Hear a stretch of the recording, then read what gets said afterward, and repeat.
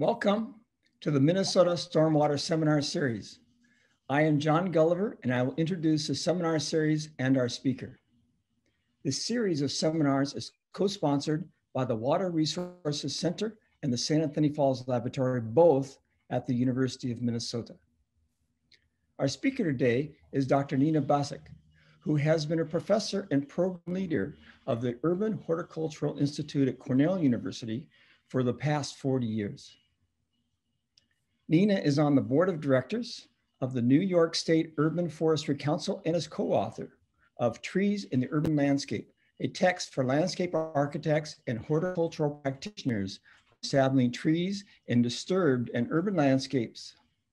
In addition, she has authored many papers on the physiological problems of plants growing in urban environments, including improved plant selections for difficult sites, soil modification, which includes the Cornell University structural soil, and improved transplanting technology. Nina works closely with municipalities to help implement best practices in urban forestry management, giving on average 10 invited talks per year. Nina received a BS in horticulture from Cornell University and a PhD in horticulture from the University of London. She has received many awards and honors, including the 2015 Alex L. Shigo Award for Excellence in Arboricultural Education from the International Society of Arboriculture. Today, she'll be talking about soils, bioswales, and plants. So it is my pleasure to welcome Dr. Nina Bassuk. Thank you, John. Everybody hear me? Start my video, is that possible? Yes, we can hear you, Nina. Sounds great. Can you see my screen? We can see your screen. We can't see your video yet, though. Yeah, I'm trying to do that, but it's not letting me open. Start my video. How about that? We can see you now. Yay, there we are. Okay. Oh, hello, everybody. It's my pleasure to be in Central Time here, where you all, most of you are, many of you are all over the place, so I've heard. And today I'm going to speak about some work that I've done in the issue of stormwater management. I'm going to highlight three strategies. As you can see on my title slide, bioswales, which you're probably all familiar with, and particularly use of blended or specified soil and certain plants for that. I'm going to talk about the scoop and dump technology that we developed. And then also a little bit about CU soil and how that's been used for stormwater runoff capture, as well as growing trees. So I'll try to get through all these three things and have plenty of time for questions. Okay, let's go down here. So I've been working with plants and soils in the urban environment for 40 years, as John said. And it's been clear to me that more and more, at least in the last 10 to 15 years, folks have been more and more interested in the ecosystem services we can get from urban trees and soils. And these you can see below: stormwater reduction, air and water quality improvement, energy conservation, carbon sequestration, all these great things, urban heat island mitigation, habitat for pollinators, animals, and there are more. And so we expect our landscapes to do work for us if we choose them correctly, both in the soil and the plant area.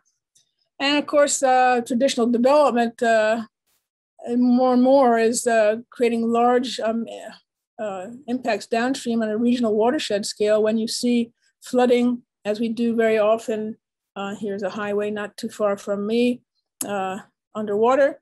And I'm sure you've experienced this more and more. So we have to deal with stormwater and watershed issues as we go along. So it's estimated that the US has had about 43,000 square miles of impervious surface and about 400 square miles being added every year. So that's a lot. And so there's more and more need to deal with this runoff from those impervious surfaces. And as we know, bioswales are a useful tool.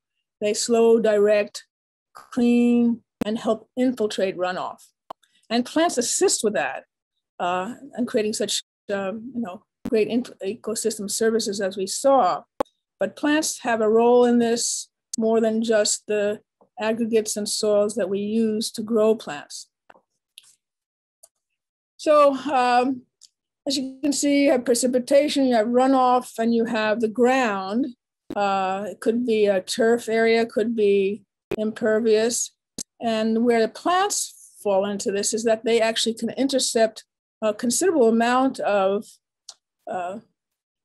precipitation. And if you think about it, when you're in a light rainstorm, if you want to get out of the rain, you go under a tree. If you're in a heavy rainstorm, that's not the same thing. But plants do intercept quite a bit of rainfall. There's also something called stem flow, which they actually channel water into the ground.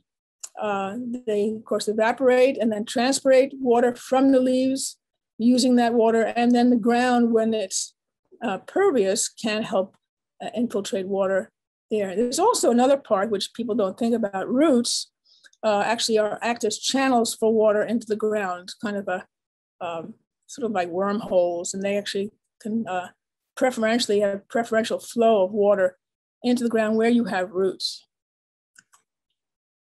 So, and why use plants? They provide infiltration channels, as I mentioned, with roots, take up pollutants, hold soils together, of course, erosion being a big issue, slow runoff and reduce suspended solids, add aesthetic value, and nothing wrong with that, improve air quality and reduce the urban heat island and sequester carbon, increasing biodiversity. All these things are what plants give us in these runoff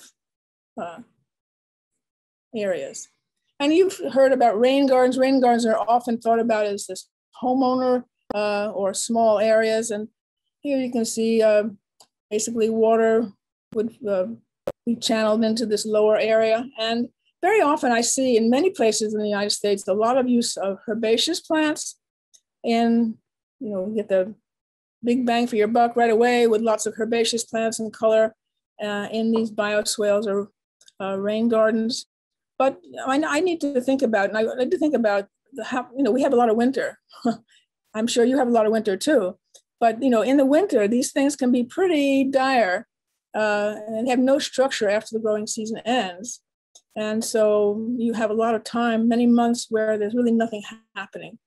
So we have been using shrubs primarily in these bioswales to provide seasonal interest all during the year.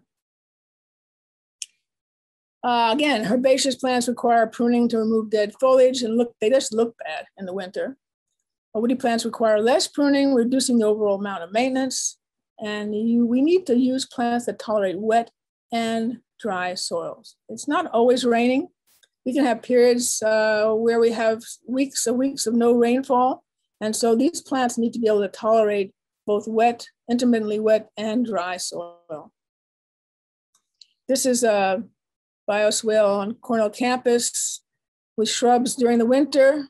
It's winter, so you're not going to see lots of beautiful leaves, but it does give you structure and a kind of path down that sidewalk. And so I'm just going to highlight a little case study here we've ongoing. This was one of the areas which Cornell decided to take the nose-in parking away, put an 8-foot sidewalk and a verge between the curb and the sidewalk, a 5-foot area, which we asked them to do use a bioswale. It was a 1/4 mile long. And we started to do this kind of design on it. Basically, it was only 5 foot wide. The curb, we have a drop curb allowing water to get into this bioswale. We had a designed soil about 18 inches deep, and then separated by a geotech, and then an open graded stone base to give us a reservoir for catching this water. And the aggregate was important, open graded clean, about 1 to 2 inch size stone. And we got about 35 to 40% porosity for a reservoir. And you can vary that in terms of how much water you want to hold before it eventually goes into the subgrade. So this is that bioswale. Now Cornell is all about belts and suspenders. We didn't really say that they needed to put a perf pipe in there, but well, we were dealing with an institution that wanted to do that. So we have our graded gravel and then a perf pipe at the bottom in case water could get up to the surface, and then they would carry it to a storm drain. And here is our the geotech between the soil and the aggregate. We use a soil which is a very specific graded soil, about 70 to 75 medium to coarse sand, 25 to 25% loam, and about 5 to 8% organic matter. So very specific type of sand, of soil that could be infiltrate rapidly, but also support plant growth. And there I am with my class, nothing like having 40 students to do the work. And they like to do it. You can see the drop curve there at the bottom where water is coming from that graded crowned road into the bioswales. And it has many of these along the whole area. But it's a very narrow bioswale, so it's very challenging from the point of view of dealing with wet and dry and salt, as we'll see. So we planted it in the fall of 2014. It's still there now. It's doing very well. But we had all these different shrubs that we put in 5 replicates of different combinations of shrubs to see which ones would do well under very challenging conditions. We had salt and wet dryness I've mentioned. So there we are planting in September of 2014. And there it is finished. It's the fall, so things are not quite so vibrant as they would be in the spring, but they're planted and in groups of different types of plants. And of course, we have winter. And I said, okay, a little snow, that's fine, a little insulation, be good for those plants. But it gets worse than that. And here they are, here's the whole bioswale under a salty, snowy, dirty area that I said, well, are these plants going to come up? I had some of my doubts. And we did some work in terms of salt. Now on the y-axis, you see basically salt concentration in millimoles or decisiemens. And we don't want, for plant growth, we don't want anything more than 1.5 decisiemens. And you can see there were times when during the times after a snow or during snow, we had very high salt concentrations in the bioswale.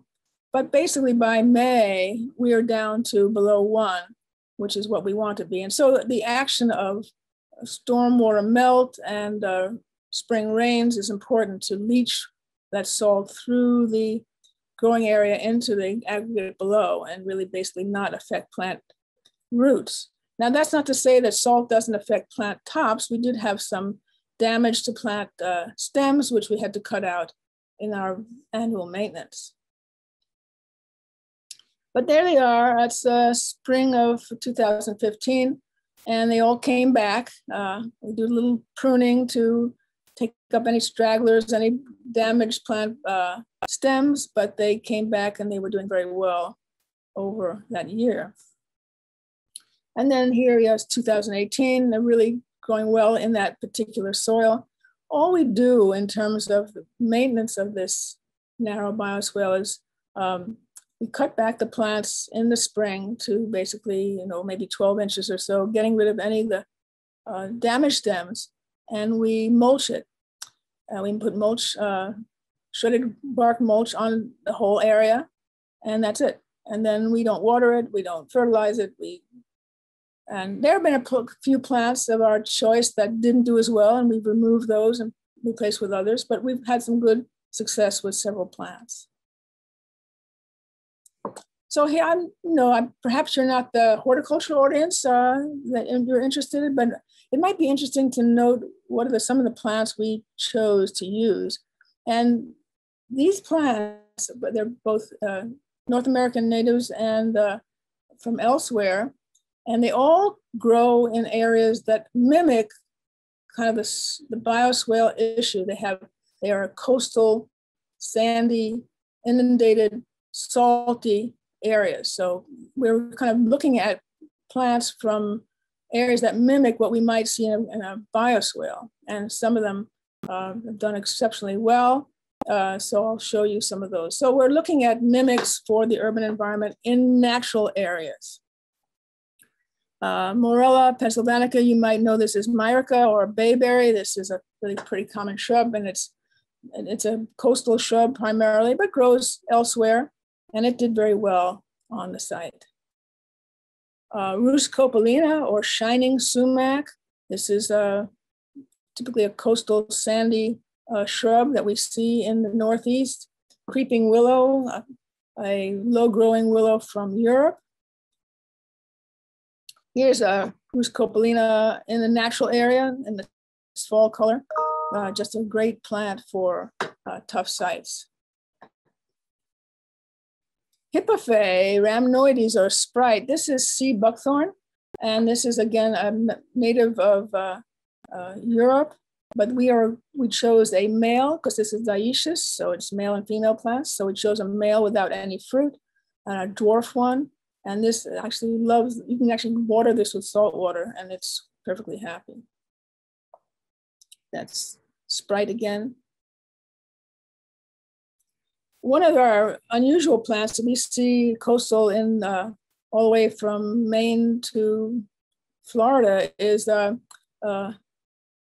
Baccharis helimifolia or eastern groundsel. And this blooms very, very late. This is a seashore plant, sandy, marshy, pretty awful soils.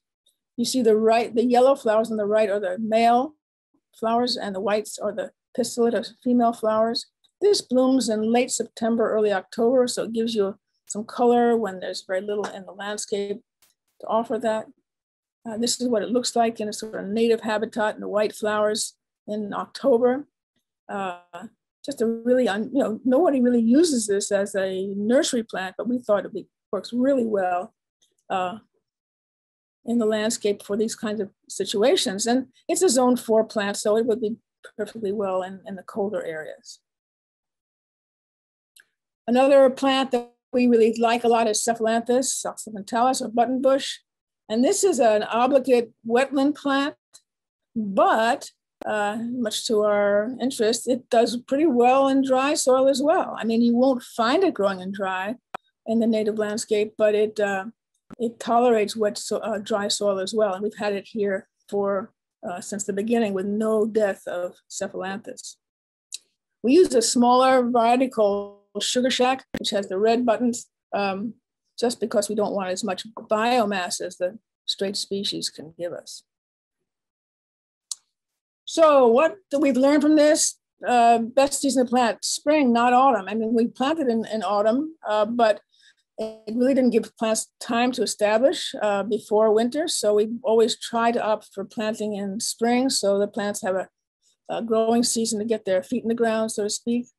And we plant for canopy closure. Now, canopy closure is where the canopy of the plants or the leaves of the plants touch each other in about 1 or 2 years. So we have very, very little weed pressure when foliage covers the soil and reduces light penetration. We do have weed pressure when we have edges. So with that 5-foot wide bioswale, we do have weed pressure on those edges, but we have canopy closure, and that really reduces weed pressure and maintenance. And we want to control height. We cut back, removing salt damaged stems, as I mentioned.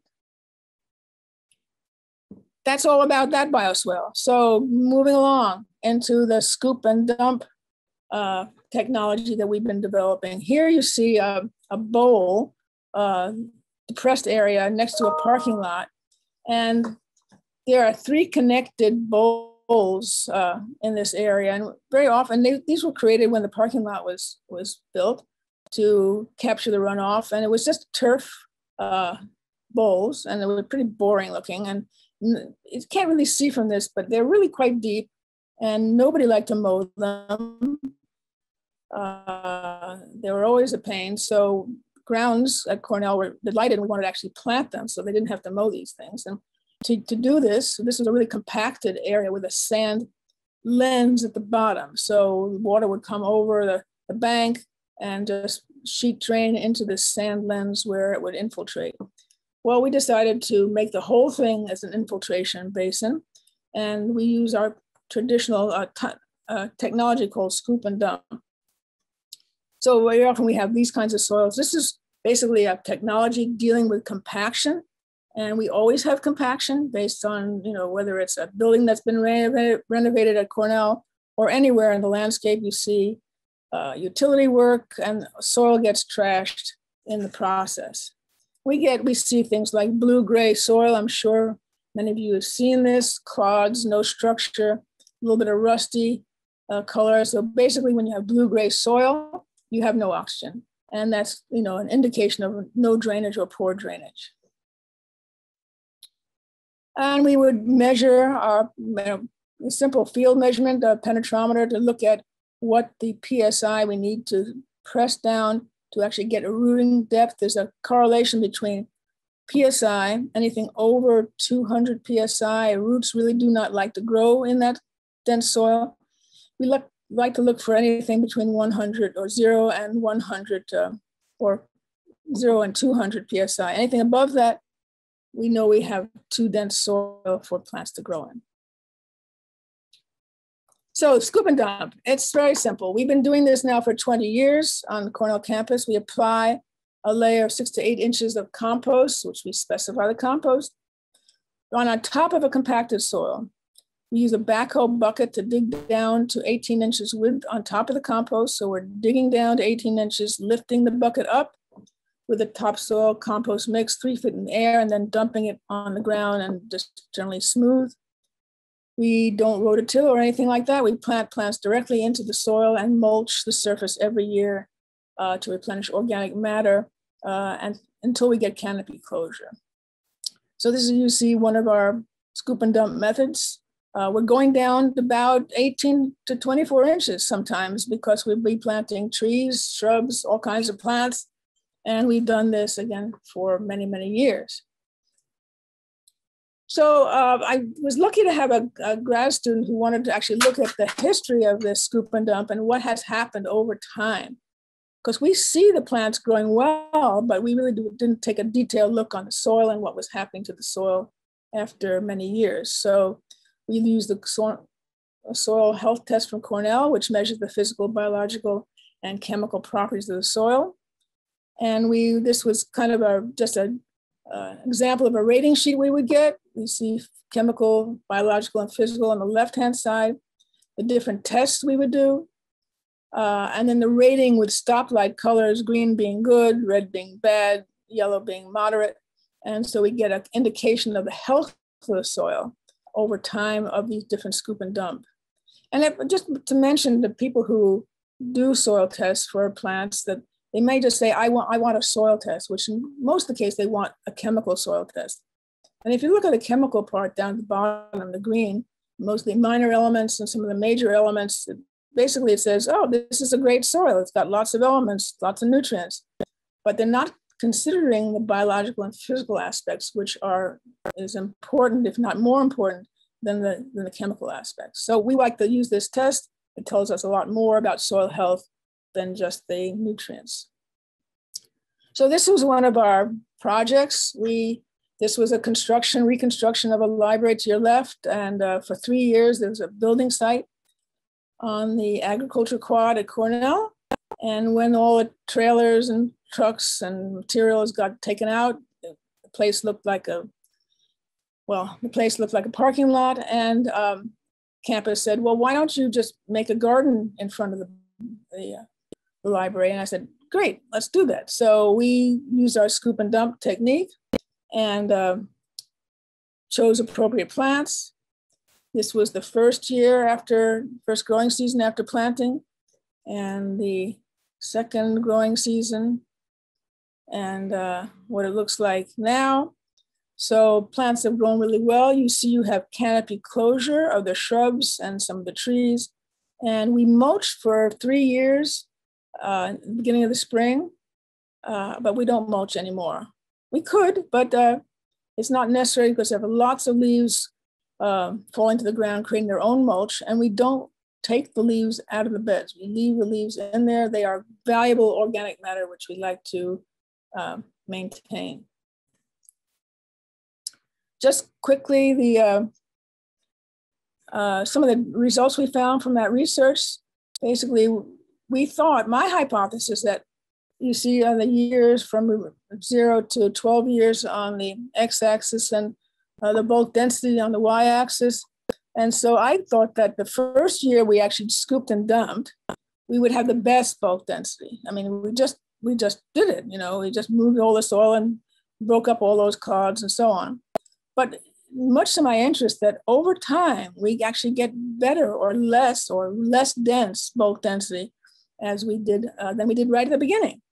And that was extraordinary. And so, in fact, we could take a penetrometer and just go right to the hilt on some of these soils. And one of the reasons I think that this is really happening is because we're creating structure with this influx or this shot of microbiology, microorganisms with the compost that is creating structure over time. And we're actually getting less dense soils, which is pretty extraordinary. Again, you see dense, this is just just a field operation here. You can see the dense soil of plowing and then the no-till on the right where you have less density when you don't plow the soil. So these tests were used for agriculture, but we use them now in the urban environment. Another thing we found of our study was that we're actually increasing the active carbon. Now, active carbon is that portion of organic matter which is the food for microorganisms. And again, by creating structure in the microorganisms, breaking down the coarser organic matter, we're getting greater active carbon, which increases the amount of microorganisms, which are doing a lot of the heavy lifting in terms of creating structure and breaking down organic matter to release nutrients. So these microorganisms, we're feeding them and creating more active carbon, which is increasing their populations as well. Okay, that's number 2. And number 3 is another project, another technique we've developed here called CU structural soil. And this is the idea about, I'll tell you what that is and how we used it under pavement to capture stormwater. This is an area we were just going to work on. This is part of a pull-off for trailhead near the inlet at Cornell and Ithaca, and the city wanted to produce a better parking lot here for people who came. So what is structural soil? So this is a conceptual drawing. You can see the white angular pieces are crushed gravel. So at least 2 faces crushed gravel and about 1 inch diameter, range from 3/4 of an inch to 1.5 inch is acceptable. No fines, nothing bigger. So very narrowly graded gravel, which we call number 2. It might be called something else where you are. And we use this gravel. If you can think about putting gravel in a bucket and jumping up and down on it, the gravel will touch other gravel and it will basically become a rigid lattice. You can't compress it. You know, gravel can't be compressed.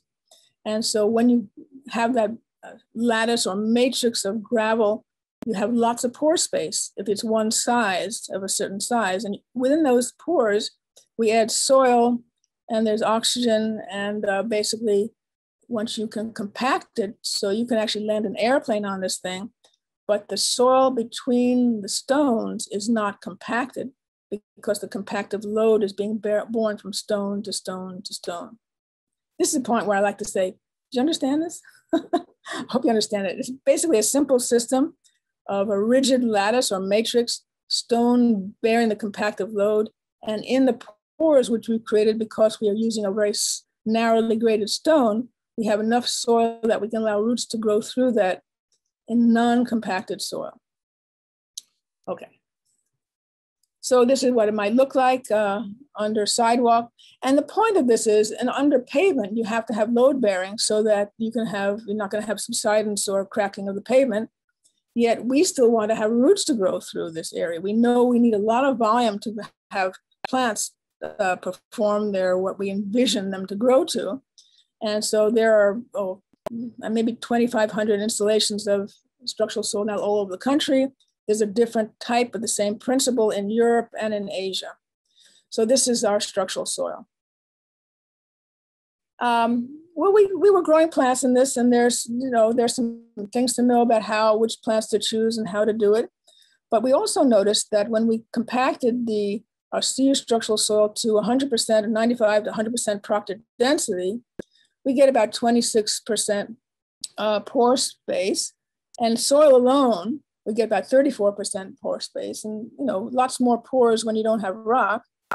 But then when we looked at the macropores in the CU soil, also compacted to 95% proctor, we're getting about 31% macropores within that pore space, and in soil alone, about 2% macropores. So macropores are what we need for drainage, we need for root growth. Macropores are wonderful. And then we looked at infiltration rate with those large macropores. Again, after compacting to full proctor density, we get infiltration about 24 inches or more per hour in CU soil, and less than a ½ inch per hour in soil alone. So with this information, we thought, well, we really can use this under pavement, grow trees in it.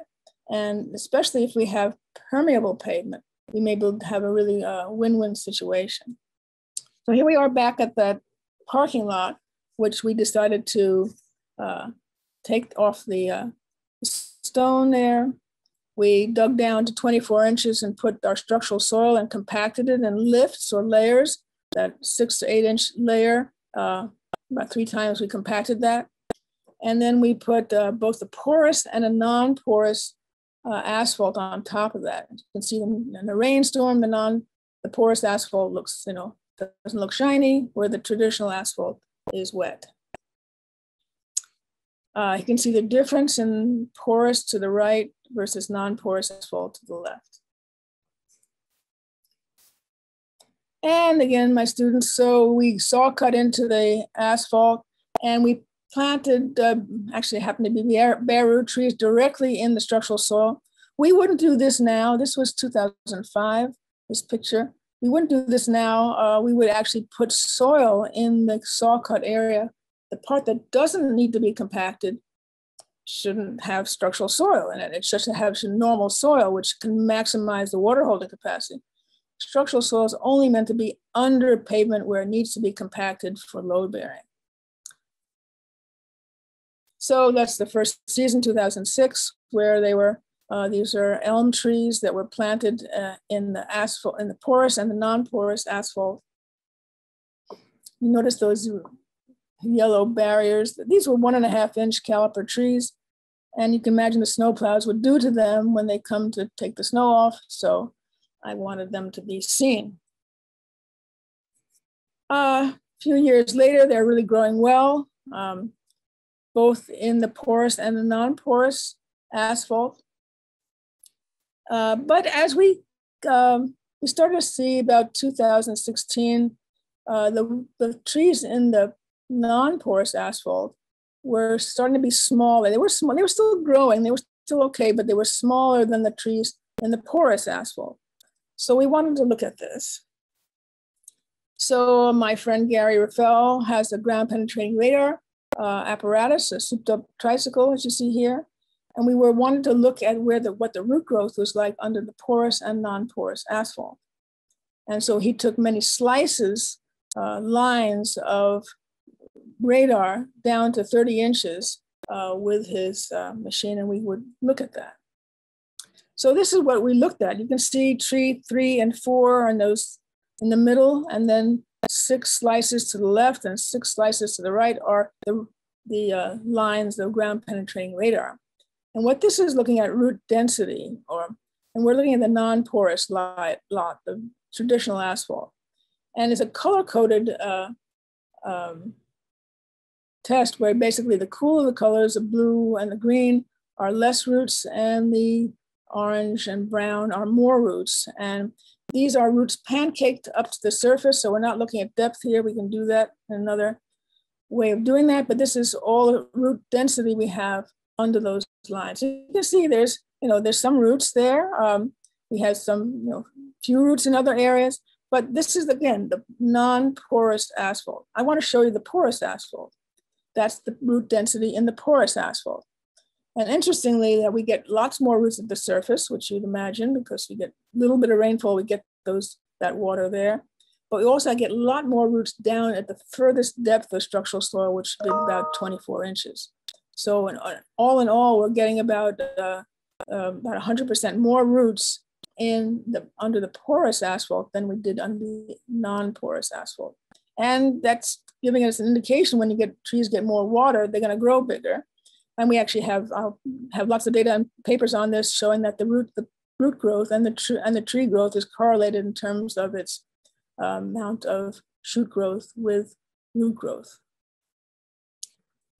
So I think I got my 36 minutes, according to me, of my talk. And this is my website, which I really hope that you can go to and see lots of information.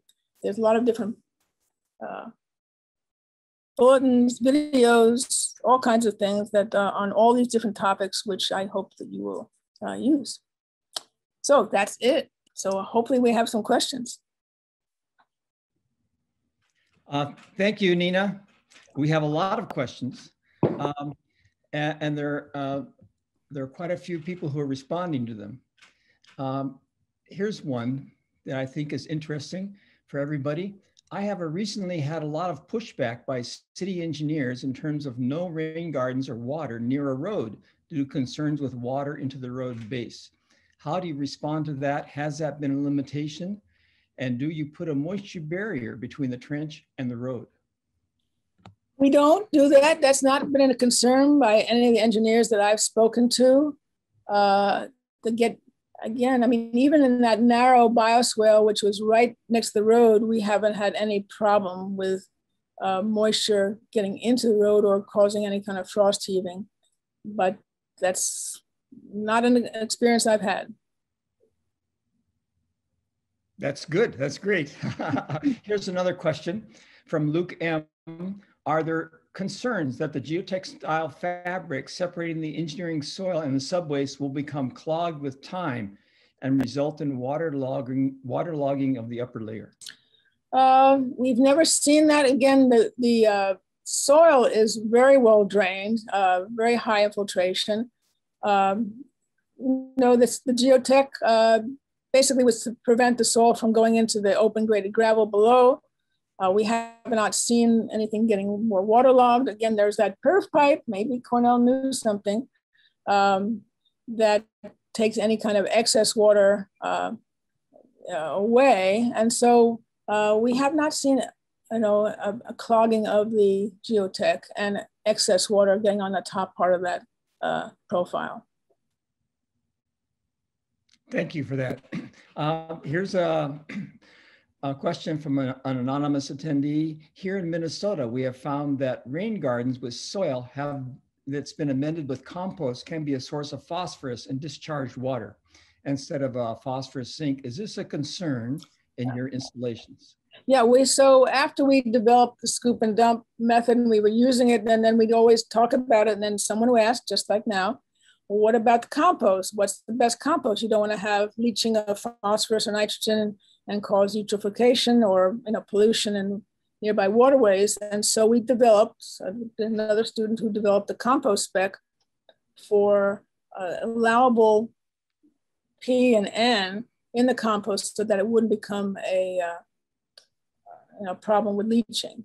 So again, not all compost is equal. I mean, especially manure-based compost, they can really put a lot of phosphorus and nitrogen into the water. But we use a compost that, again, you can make it over many different feedstocks, green waste, food waste, manure, but it has to be tested. And we have a spec for that, which I'd be happy to share at some point. Thank you. A follow-on to that question would be peat instead of compost. And we have a research project at the University of Minnesota that Andy Erickson is running, where peat is used instead of compost. and the plants do not grow as much in peat as they do in compost. And I was wondering if you had any experience with that. Yeah, we won't use peat. Peat has nothing in it. Peat's a structural water holding and aeration, but it has no nutritional value. Also, it's non-sustainable, at least for us. We don't use it anymore. And we like to use sustainable, food waste and compost. So we would never use peat. It doesn't have any nutritional value. Okay, thank you. So here's a question specific to Minnesota.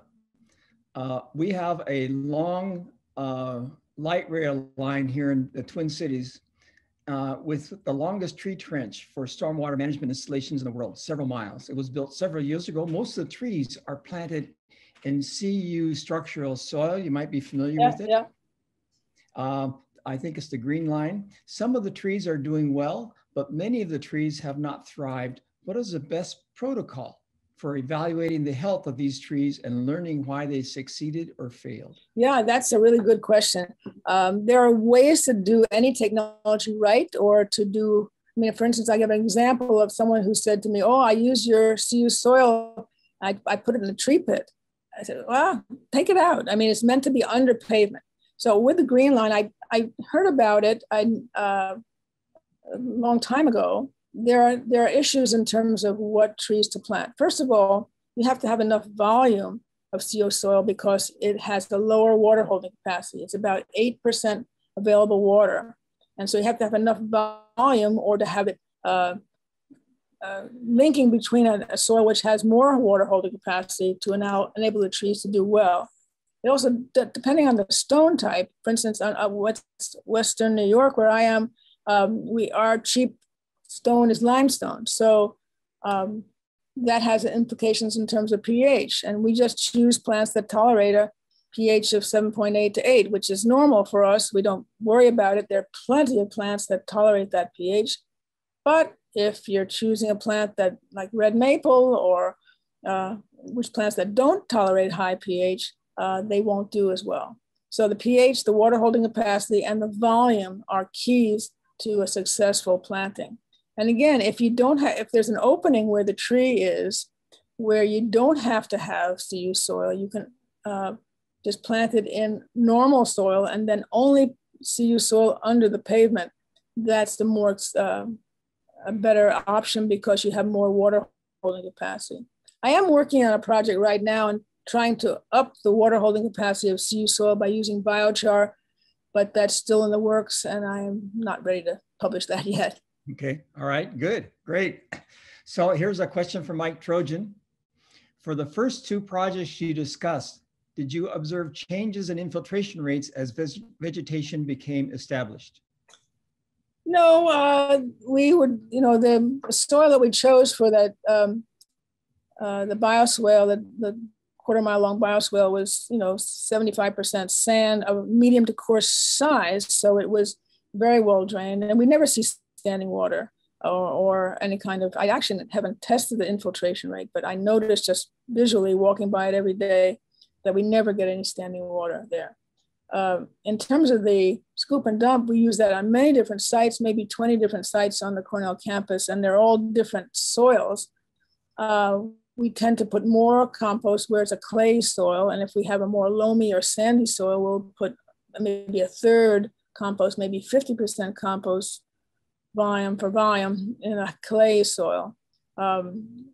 We've noticed that I go around and check with a penetrometer to see whether we're getting any kind of increase in density, but as you saw from the bulk density, we're getting actually better bulk density over time in these scooped and dumped soils. So the infiltration is great, and that's part of it wasn't necessarily the reason we did this scoop and dump, was to reduce compaction and allow plants to grow, but the silver lining is we're getting great infiltration here as well. Thank you. So the next question comes again from Brett Emmons. Under porous or impervious asphalt, they're talking about clogging and more and deeper roots under the porous pavement. Could the difference be due to air exchange and deeper oxygen availability? Maybe. First of all, in terms of porous asphalt, there was always the idea that you had to vacuum clean it because you get debris and it clogs it up. The infiltration rate is so fast, greater than 24 inches an hour, that even if we lost 50% of that with clogging of the pores, it would still be really fast. So we're not, there's numerous porous asphalt construction here in Ithaca, and not necessarily with structural soil, but some with just gravel, and some of them for 20 years, and they have not been vacuumed, and they're doing fine. So again, it's important to have the reservoir of structural or aggregate underneath it to get that great infiltration. In terms of aeration, it's not a sealed surface, sealed container. What I showed you in terms of that parking lot. So there's air coming in from other areas. I would doubt very much that aeration would be limited in the impervious asphalt. Maybe. I've done some work with this a long time ago, and we were getting deep aeration and structural soil down to, where we weren't getting any kind of depletion down to 24 inches. And I don't think it'd have to be really sealed before we would lose the aeration, even in non-porous asphalt. So I haven't looked at that specifically, but it's an interesting idea. Okay, great. I have a couple of questions. Sure. I think in most cities, you see a lot of what are called tree coffins.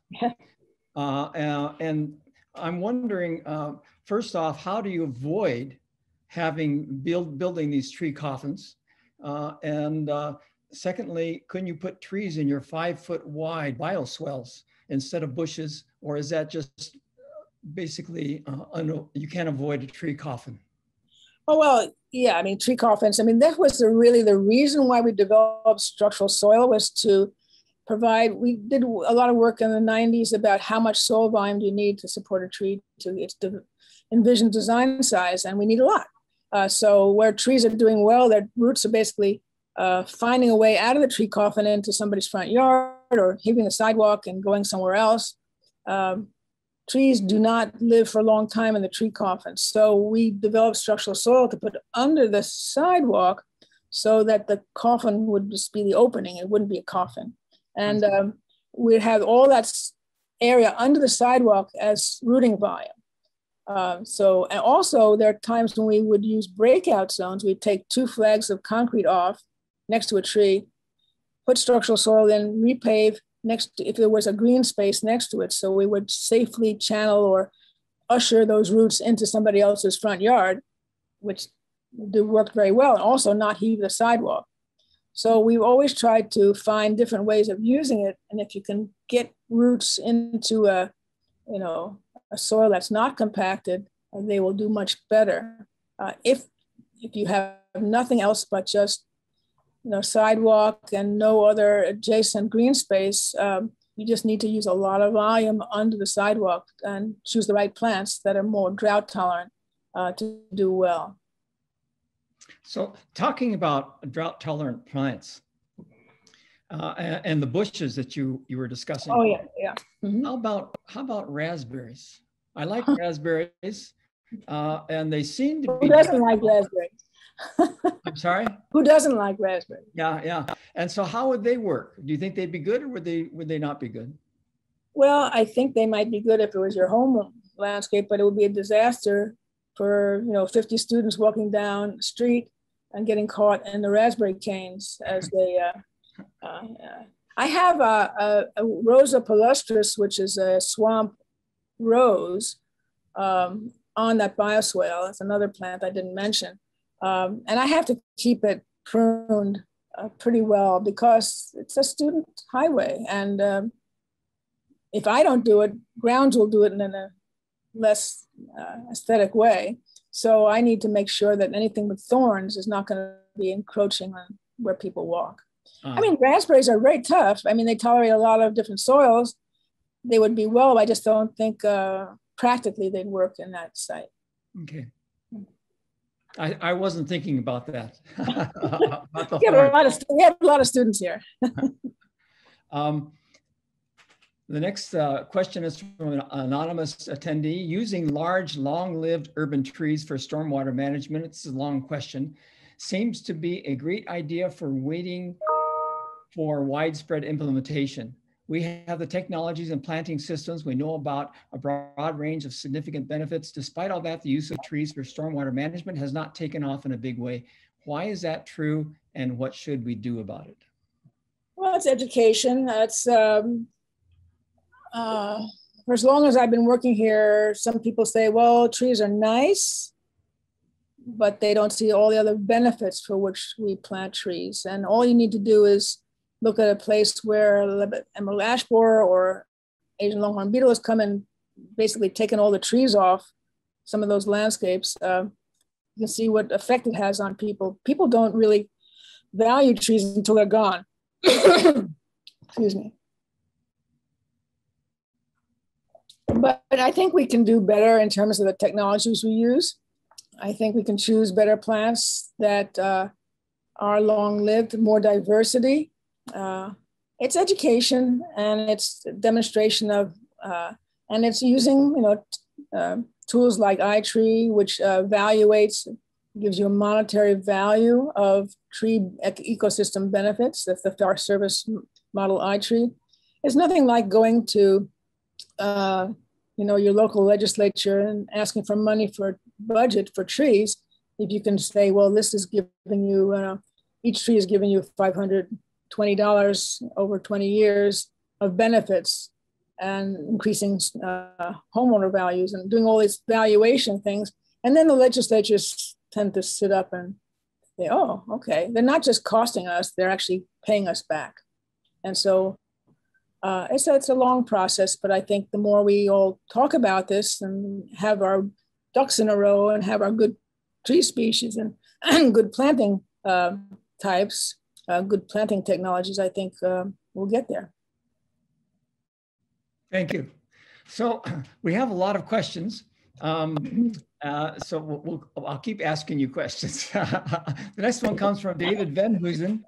And his question is, what guidance is available on the hydrology of the bioswales? Does the water all eventually infiltrate? Is there a design capture volume before it overflows? Well, depending on so we have water coming off of the road into the bioswales. So we also have, we know about, 100-year storms, if that's still valid. I mean, when we have structural soil, which we have maybe 26% or 30% open pores, we can capture 6-inch rainfall and hold it there and let it drain slowly into the subgrade. So the question of how much reservoir you have under the growing area will allow you to capture more water. I'm not sure if I've answered your question. I'm not a hydrologist. I work with people who are hydrologists. I work with engineers. I can sort of talk the talk, but I'm just looking at the water holding capacity and the reservoir capacity of these bioswales. Okay, here's another question about porous concrete. Was there any issue with buckling? And I know you're not a porous concrete expert, but just out of curiosity, was there any issue with buckling or crackling of the surface of the porous asphalt with more root growth close to the surface? So the asphalt or concrete we're talking about? Porous asphalt. Asphalt, the main thing about structural soil is you get roots to grow down deep. And we have a long-term experiment where we're seeing whether the typical way we plant trees with a narrow tree lawn next to a sidewalk, if we can grow the roots down deep, they won't buckle the sidewalk. When you have compaction, the roots, if they're going to get out of that coffin at all, they go along the area of weakness between the concrete and the base course. And that's where they grow, and that we cause them to grow that way because we compacted the subgrade underneath that. So where roots get out of their narrow areas, they will buckle the sidewalk because they're radial growth of the structural roots. Where we've grown trees in structural soil next to it, we see roots growing much deeper and none of those big structural roots heaving sidewalks.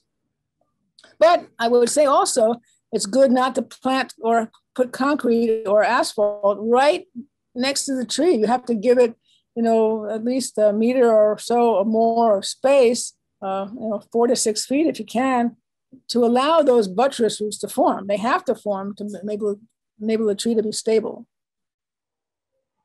Well, I guess, thank you, Nina. We'll cut this off now and we will move into the panel discussion in 5 minutes. For now, I'd like everyone to raise the hand, to clap your hands to thank Nina. I'm going to clap live. Thank you.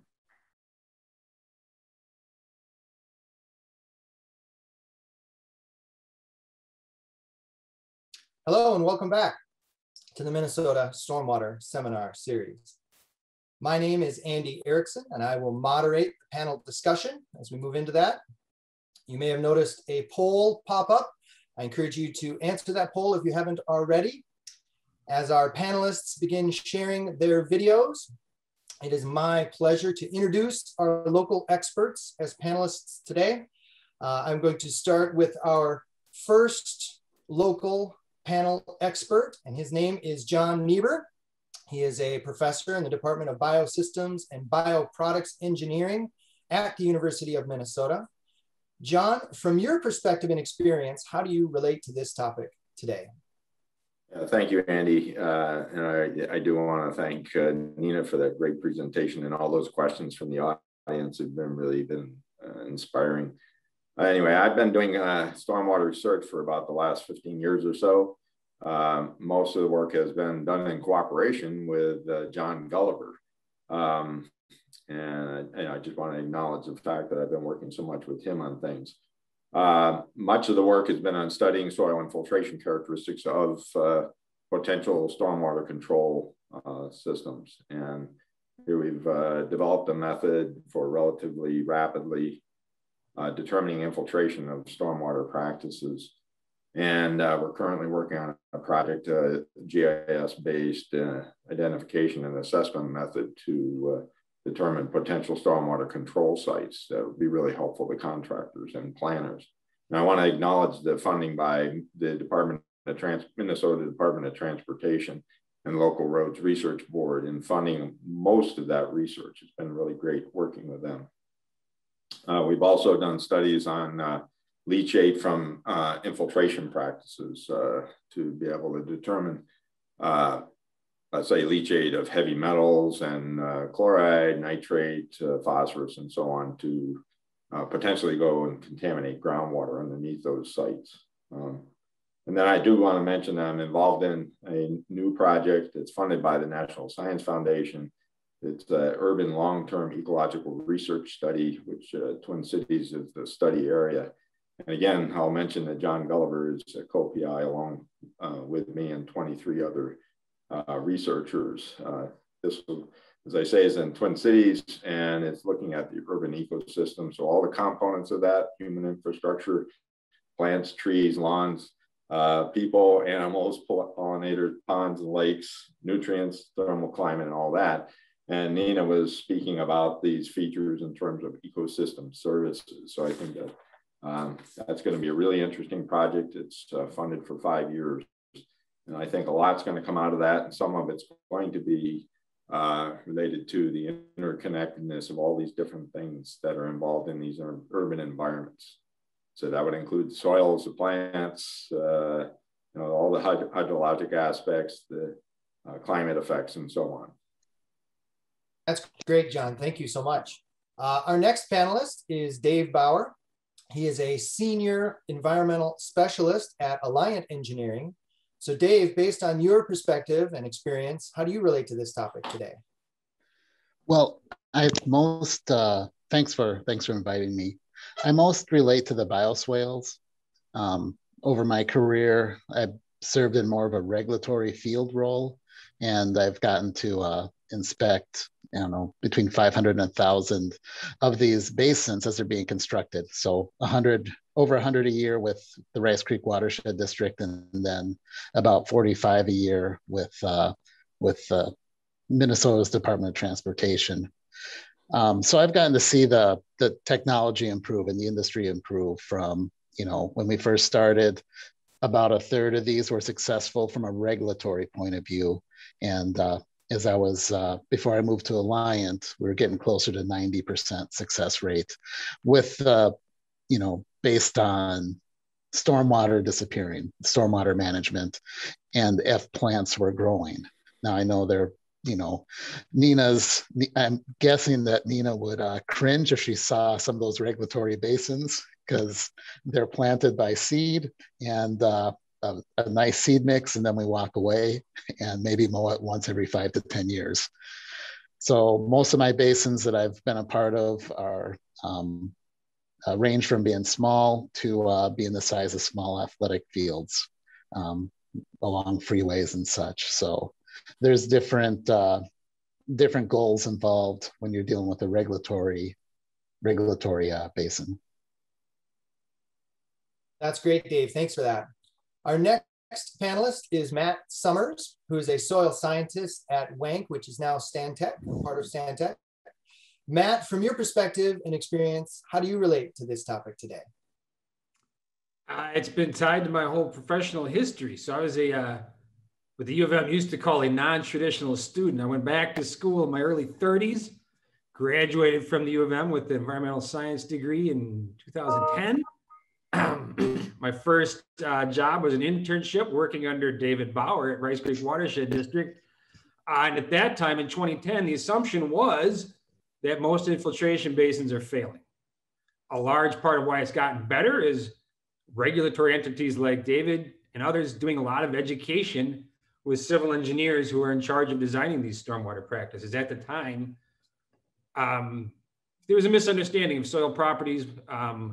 Minnesota is kind of a northern Florida. We're a big flat sponge with very shallow groundwater. So underground storage is a problem. Infiltration is a problem during the wettest parts of our year. Here, and working now at an engineering firm for the last 10 years, I work with a lot of stormwater engineers, and they bring me in on some projects when they're more challenging or there's greater concerns or the geotech is misleading. As frequently, the soils investigation for stormwater features is done by geotechnical borings and not soil scientists like Dave or I. But it's an active part of my ongoing professional life. That's great, Matt. I won't ask for Nina's relation to the topic. We had a great seminar by her on that background, so that sets the stage for our panel discussion. I do want to point everyone's attention to the poll. Hopefully you can see the poll results on your screens, but I'll read this out. In the meantime, think of questions for our local experts in our panel and post those in the Q&A, and I will ask them shortly.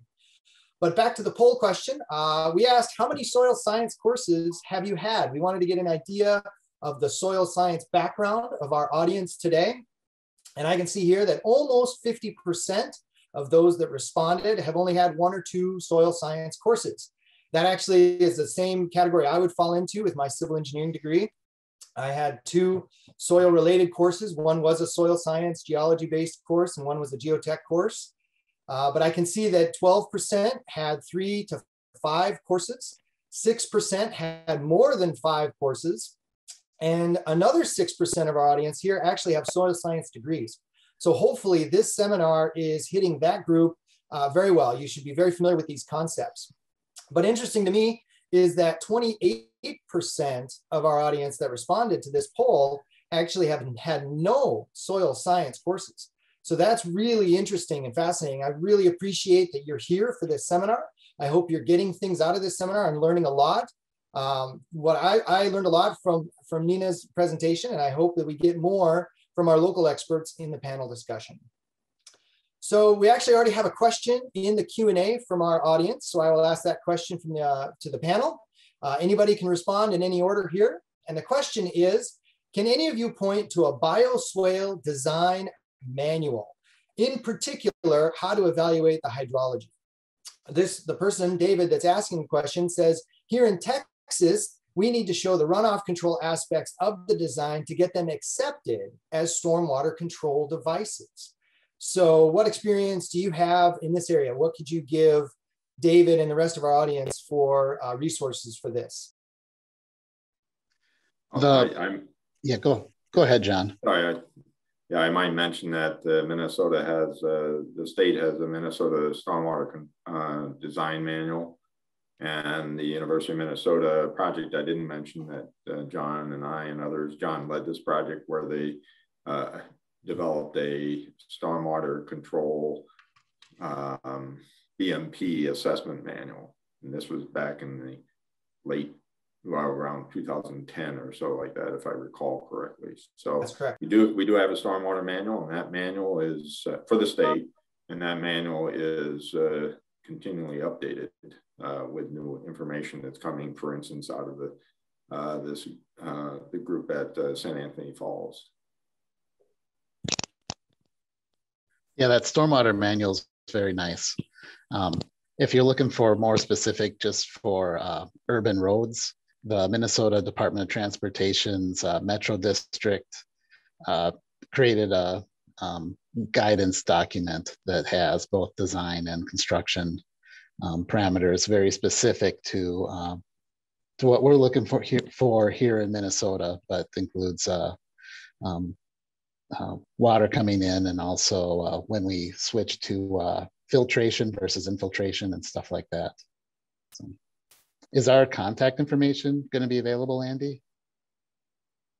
Yes, what we will do after the recording, and this is for the benefit for everybody, when the recording is available on YouTube, I will share an email with everybody that registered today. We can share contact information for all of our panelists if they are willing to do that, and I'm sure they are. So you can email any of them for those resources. I will also actually take all of the questions, both for Nina and the panel, and share them with our panel members. They can add links to resources such as the one Dave mentioned. I actually posted the stormwater manual link in the chat if you're interested in that as well. But we will share that with all the registrants after the seminar when the recording is available. Any other resources we want to add for that particular question, bioswale design and hydrology? I was going to punt to John in the engineering side anyway. That's good. We have another question in here from the audience. The Mike Trojan is asking this question, and he's saying, being trained in soils, I don't want to discourage soil discussion, but I liked Nina's focus on vegetation. How important is it to bring in the plant experts into these discussions? And how do we do that? How do we connect these cross disciplines when obviously this topic is multidisciplinary? I can answer a little bit that the plant people there are plant people in most every state that can deal with these issues. Typically what I've seen mistakes where people think that stormwater bioswales only require plants that are wet tolerant. And that's a mistake because it doesn't rain all the time. And so there are times when they need to tolerate dry conditions as well. So, I mean, we have a manual, which I'll hopefully get to you, a URL for that, on plants for bioswales. And again, it's northern mostly, but there are several places where those people exist and the resources exist. And I hope to share that with you. For us, it's on our side, the private side, it's a factor of scope and budget, largely. What's the client's desired outcome? I mean, we have a vast team of botanists, landscape architects, soil scientists, ecologists, hydrogeologists, anybody that needs to be brought to bear depending on the project you want to design. Typically for a private project, their concern is the regulatory side. Can we get our permit? And can we build our facility? If they're not particularly interested in a bigger picture stormwater design, it's not really our place to push them into it necessarily. Typically, we're interested in progressive projects come from public clients who are trying to create demonstrations and who are in charge of improving local water quality. But projects we've worked on, certainly if you bring in the landscape architects and the botanists and all the environmental services people, that's when you get a complete project. But also you've added all these teams and added a lot of cost. Absolutely. I've seen some with Minnesota's Department of Transportation. I've seen some initiative work where their initiative is to support monarch butterfly migration or rusty patch bumblebee habitat. That is how the Department of Transportation is justifying putting more effort into what plants they use. We won't see trees as much in the right of way just because people can't stay on the road with their cell phones, but hopefully we'll see more shrubs and stuff because what Nina was showing was looking very nice. By the way, I just mentioned a little plug for my graduate student who's finishing up. Will be starting an assistant professor position at University of Minnesota on September 1st. And he really knows his plants. That's exciting. That's great. It's great to have more and more talent in Minnesota. Any other comments on that question? Well, I would just mention that to ask whether you should have a vegetation person involved in and I think that's what the question was, would be like saying, well, what difference does it make what kind of soil you use? And maybe we should have a soil scientist involved. So, to me, the whole system has to have this different expertise to make it work. And you can spend all this money putting this in, and then if you don't have the right plants, the system is not going to work. And so then you have to go back and retrofit maybe. And if you don't take into account what kind of plants you're going to put in, maybe the retrofit won't work either. So you spend a lot of money when you could have invested it in the first place. So I would say that plant scientists are essential to the whole thing. 100% agree. Yeah, I think that's a great comment. And that actually kind of feeds into and maybe even partially answers the next question I wanted to ask. Is to back up a step and say, what do you think are the most important benefits of having healthy soils and that combination of the appropriate vegetation as part of our stormwater management toolbox? What are those major important benefits that we should be going for? Realizing that there's multiple benefits. So we can list as many as we can here. But what are we getting out of this for having good choices in our designs? I'll say two things. One big picture, one smaller picture. I'm kind of a soils preacher. So on the bigger scale, right, the soil ecosystem is the foundation of so many of our other ecosystems. You want healthy prairies, healthy forests, healthy lakes, rivers, healthy cities. You need healthy soil. If you want healthy soil for stormwater functions, you need the right biology. As Nina alluded to in her talk, and expand a little more, soil structure is what gives you water transport in soil. Soil structure is created and maintained by the biological activity, including roots, which produce macropores, but those are just creating the spaces. How do you hold the structure together? Well, that's created by all the biological exudates, the worm poop and the microbe poop and everything else that creates your glomulin and your other compounds that hold your aggregates in place and create stable structure that has some resistance to light compaction. And that all of that, to get that, takes the right design and time and the quality of the soil that you started with. Other comments on that? I just say that, I always heard that, you need 50,000 years to make soil. You can actually make structure in just a number of years by adding compost and microorganisms to a structure that you decompacted. I was surprised at this, but the data we have on structural improvement is amazing based on adding compost and decompacting the soil. A lot of cities also have climate change initiatives, and it's a lot cheaper to increase your soil health and maybe get a little bit more carbon sequestered on a degraded soil than it is to upgrade all your HVAC systems and switch your fleet to electric cars. That's a really great point. Of course, the plants help with that heat balance as well. So, and on top of all that, there's the cultural or the aesthetic value of all that vegetation. Yeah, absolutely. And there's multiple benefits here. So we have a question from the audience that I want to take. We can see this actually comes from Kevin. And Kevin asks, research has indicated that sand with minimal amounts of compost may provide an ideal growing media for most native plants and minimize the amount of phosphorus leaching out of compost. This question of compost and phosphate release came up during Nina's Q&A.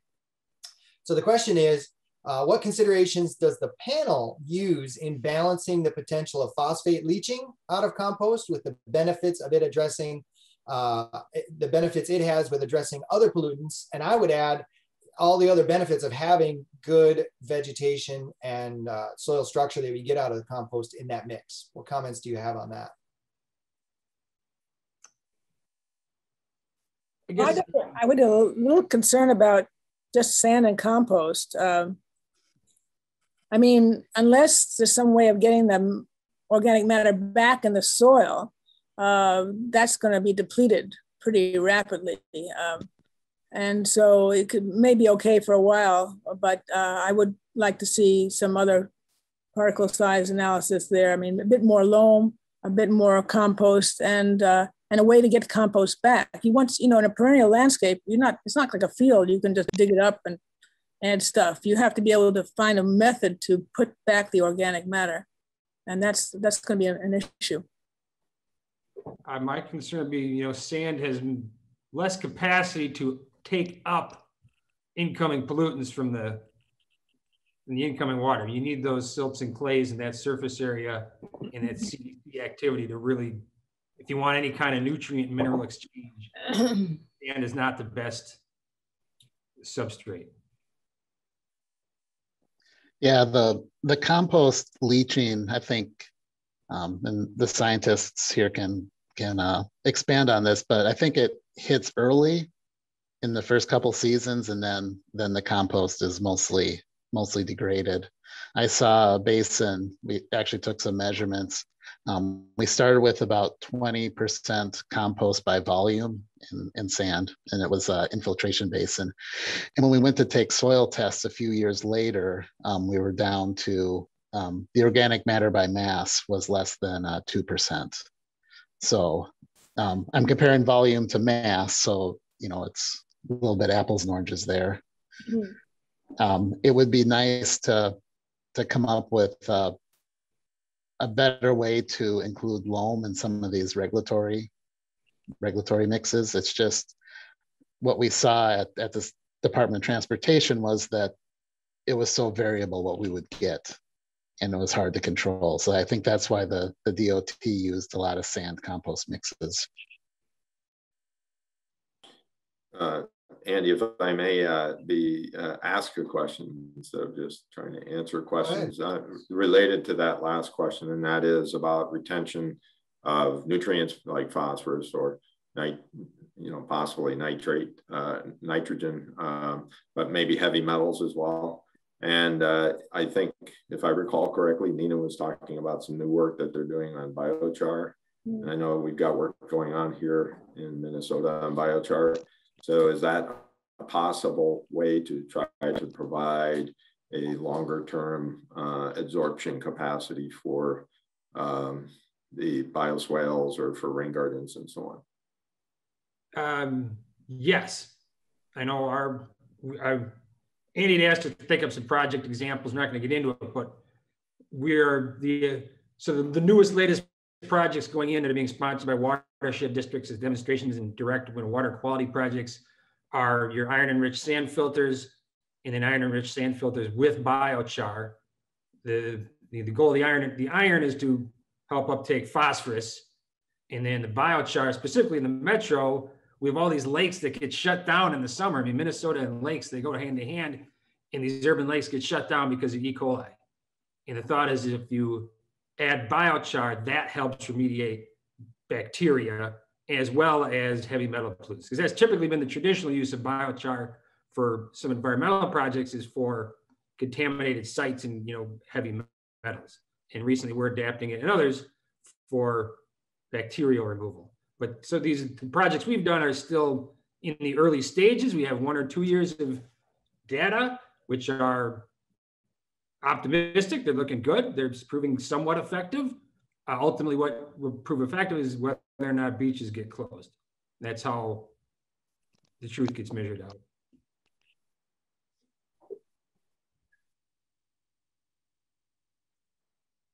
Go ahead if you have other comments. I know I can say, I can speak to some of the research. We actually have a few different papers specifically on that concept, both talking about other pollutants and capture, but also amendments. So if I talk about pollutants first, we have some research that looked at metals capture by compost, looked at actually biodegradation of PAHs, polycyclic aromatic hydrocarbons in rain guardian media because of the compost that was there and the microbiology that was occurring because of the organic matter and the roots and the rhizosphere. So there is some work there, and I can share those references and resources related to compost. We are doing some work right now related to amendments, things like biochar, things like iron to remove phosphate, things like spent lime to remove phosphate. We've also done some previous research looking actually at granular activated carbon, which is very similar to biochar, although a bit more manufactured. And we've shown that some GAC, granular activated carbons, can actually remove nitrate from water through adsorption. And it's not based on the biological process of denitrification. So there is some work out there. There's obviously more work needed, but I agree with the comments that we need to think holistically about these media. We need to think about all of the things that we're trying to do with a single media and really tailor that media to achieve multiple benefits and get at all of these aspects. It got me thinking, so a good half of my work as a soil scientist is in the on-site wastewater treatment world. So I help design and size big septic systems, facilities and rural schools and things. In a lot of ways, there's a lot of parallels. We're trying to get rid of a contaminated water source while also treating the wastewater. Some of the constituents are the same. Some are very different. I think the biggest difference is, the rates of flow and the predictability and the volumes and the rates. But there's a lot of overlap between the disciplines, but in my experience, there's not necessarily a lot of overlap between the professionals and the researchers. There's parallel research being taken underway, and the two worlds, especially in the regulatory side in places like Minnesota, are very, very different. But the general concepts of what you're trying to do are very similar.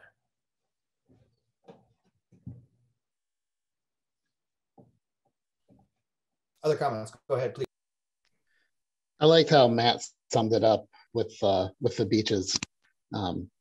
Beaches staying open. I mean, those are, we have all our parameters we're measuring in research, but in the end, there's a threshold that we reach that the public notices.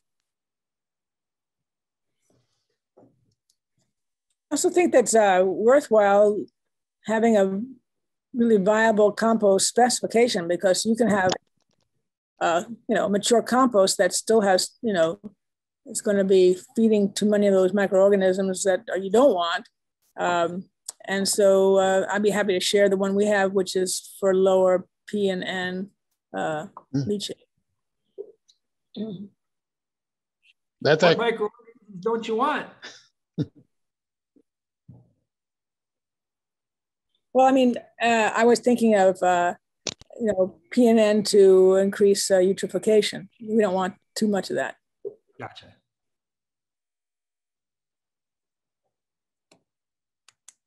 I do want to circle back actually to a comment related to a question and a comment that Dave made, incorporating loam, incorporating some of the other materials.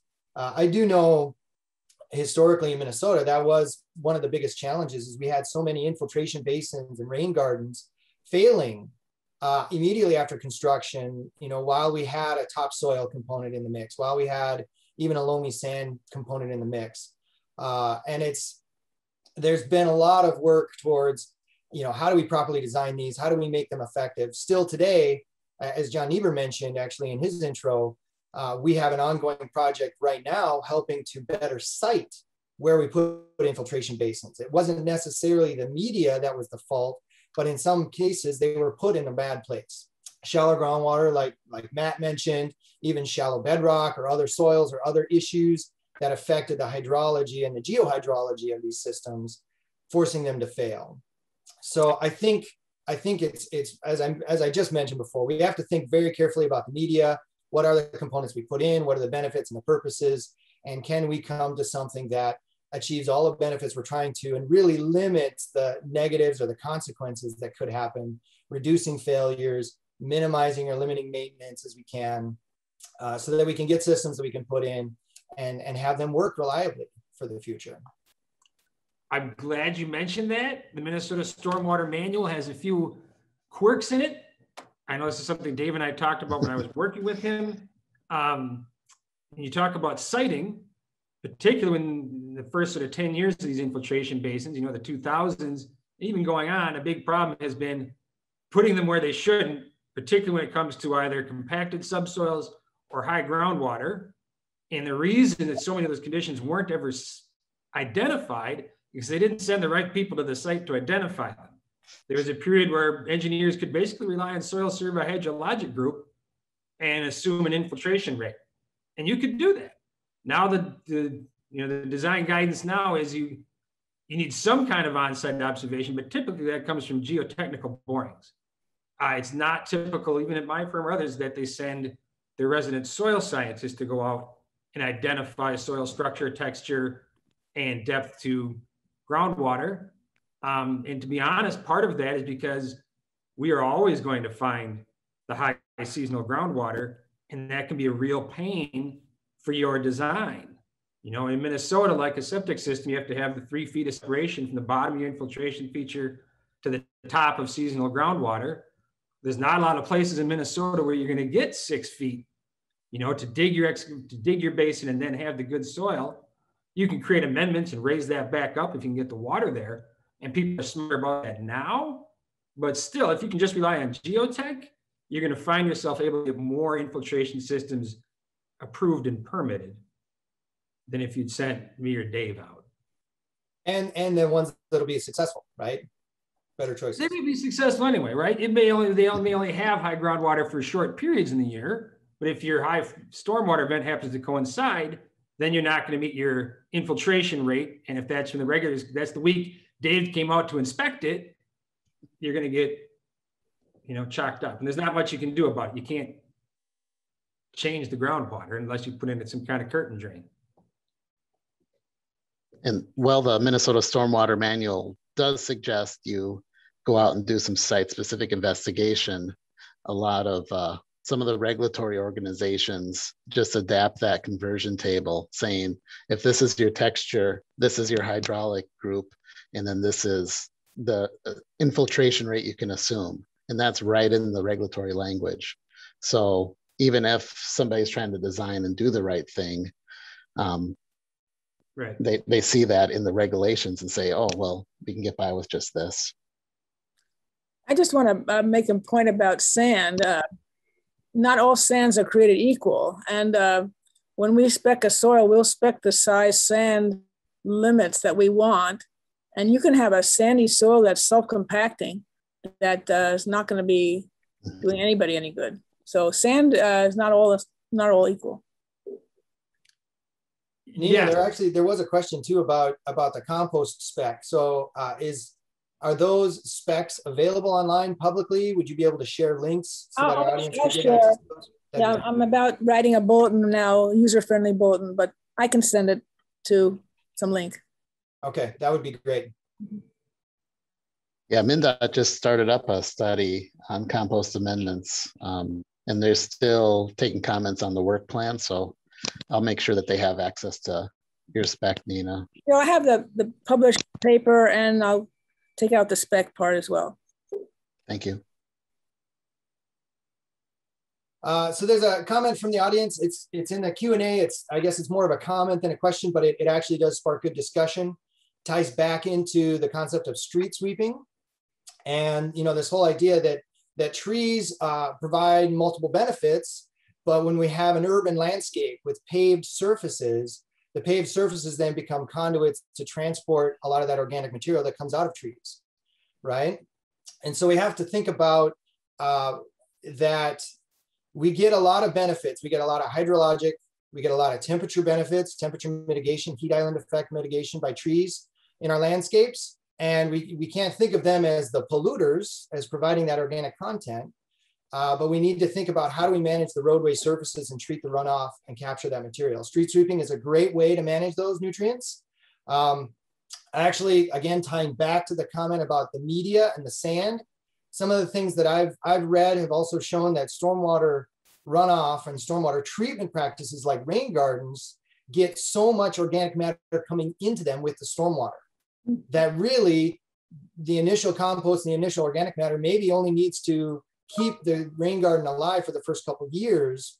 And then all the organic matter that comes in naturally with stormwater can really sustain that nutrient balance. I don't know, Nina, have you seen anything like that? Have you experienced that in your work, or anybody else that we've seen here, that nutrient balance coming in with stormwater and all that organic material? I haven't necessarily seen that.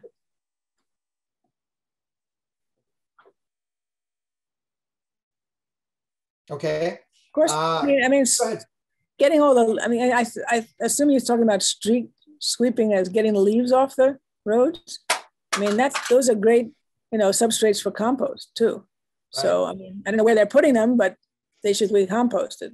Yeah, I think a lot of that material gets composted and reused. My personal mission, I can't stand when I see people blowing, because in St. Paul, they let you know, all right, the street sweepers are coming by in 10 days. Blow all your leaves in the street. All right, I'm a soil scientist. You wonder what I do with my leaves? Nothing, not a thing. I let them drop. That's what they do. I might mow them in the spring, but keep them on your property. Don't put them in the street. Yeah. Problem solved. I was going to make a comment in the closing section about the street sweeping. There's a nice study that was done here at the university where they investigated the benefits of the street sweeping and how much phosphorus and other nutrients are present in the leaves. And, it's clear that the urban environment is different than the natural environment where the leaves fall on the ground in the natural environment. They decompose, they stay where they are. Whereas in the urban environment, you've got the trees right along the road. And so the leaves fall on the impervious area and then they run off. And they might go off, of course, as large matter, but then they degrade and break up because the car is driving over them and everything. And those little particles have got a lot of phosphorus in them. They can end up in our lakes and ponds and so forth like that. And so it is something that needs to be taken into consideration, and that this street sweeping is one practice that could help with that. And I like what Matt says, maybe next fall, I'm not going to rake the leaves off I rake the leaves and I bring them to the compost site, but maybe I should just leave them on my lawn. It might be healthier.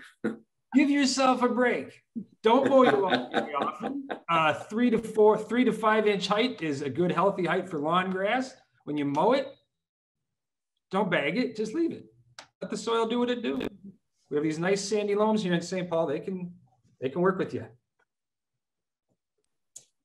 Incidentally, that comment on street sweeping came from Paula Kalinowski, who's one of the co-authors for that initial street sweeping study that was done, and works with Gary Baker, who's the co-author for the more recent one. So if anybody's interested in those studies and street sweeping, again, anything that we've mentioned today, if it isn't already going to be shared in the email, just send an email to me. I'd be happy to connect you with all of these resources.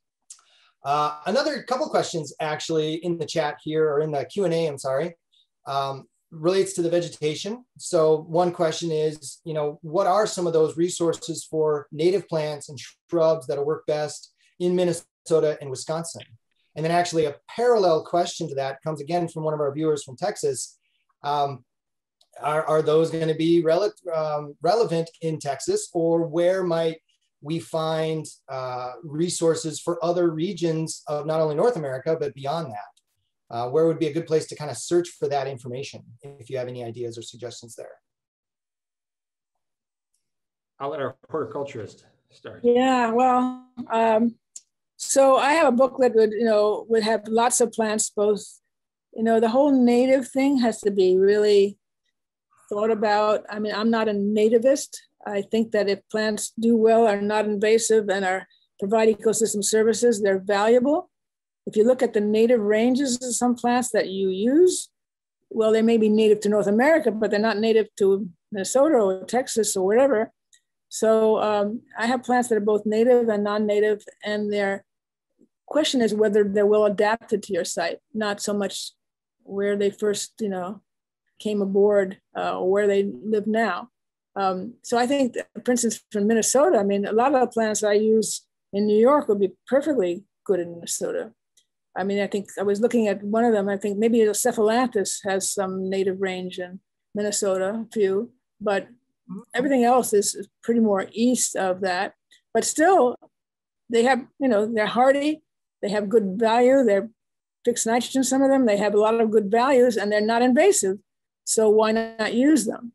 And they do provide pollinator support and bird support and so on. So I think we have to be a little bit broader. Also, our urban environments are nothing like what the native environment would have been because of all the construction and so on that's gone on in development. So I think we should be a little bit broader about the type of plants and not get stuck with native. And I have a woody plant database, which has for all of North America where the native ranges of those plants are. And, just had to be honest about, well, if it's native to the Northeast, is it native to New York? Is it native to Wisconsin? I mean, you have to think about whether it's well adapted and doing the job you want it to do. So I will happily share the booklet I have. Otherwise, I think, mining cooperative extension and at the university level, they might have some resources for the localities. I mean, the work I do would not be applicable for Texas, but it would be pretty well applicable for the northern part of the Midwest. So I think, we need to go not state by state, but so the ecosystem that you're in. I definitely was in a mirror. Some of what Nina said is that urban environments aren't the native landscape that maybe many plant guides are designed for. So somebody like us, my first guidance would be to find a good local professionals, landscape architects and botanists who work in the area. They will know. And a company like ours, we base our future plantings based on, there's USDA plant guides, other horticultural guidelines, there's the climate zones and all that. Plus we collect data from all of our previous projects and our ongoing monitoring projects. So we know what's surviving and what's not in a given area. And we incorporate climate change adaptation, which, don't utilize something that's currently at its range limits if ranges are going to be shifting northward. So we look to the south. What do we want to be growing here in 50 years? Well, what's growing really well 50 miles south? And so you incorporate all the resources you can. There is no easy answer. A lot of it is trial and error. A lot of it is hiring the right experts, local experts. Yeah, I think that's a great comment. I was just going to add, we do have some resources. I posted the link to the Minnesota Stormwater Manual in the chat. There is a page there that hosts a book that was written, Plants for Stormwater Design, and that was specifically geared towards plant selection for stormwater features. And there's a number of plant species in there that are not only hardy, they can withstand periodic inundation and drought, which is what we often see in our stormwater systems. There's even some in there for, if you're talking about northern climates, chloride resistant or chloride tolerant plant species are in that list, and there's more guidance on that as well. Thinking about natives, I've actually even heard the concept of bringing seashore type plants to places like Minnesota or New Hampshire or New York, where there are very high salt doses along roadways, to see if these heavily salt tolerant plants work really well in those kind of landscapes and salt heavy environments. So Definitely thinking outside the box, looking for the benefits. And I do want to also echo what Matt said exactly, bringing in the landscape architects. I'm admittedly not a vegetation expert by any means. I can't pronounce any of those names that Nina mentioned. So I look to my colleagues that are landscape architects because they know not only the plants that work well, that look good, that fit the space and fit the landscape to create these urban landscapes that are beautiful and aesthetic, but also, as Matt said, they survive. You know, they have the experience with what works in these situations and in our climate. So I would highly recommend our audience to look towards the landscape architects in your area, the vegetation experts in your areas, and the soil experts, if you need a soil expert to help with that aspect of the project too. Get those people involved, get them as part and get their say on the projects so that you can have success in all of the projects. Anything to add to that?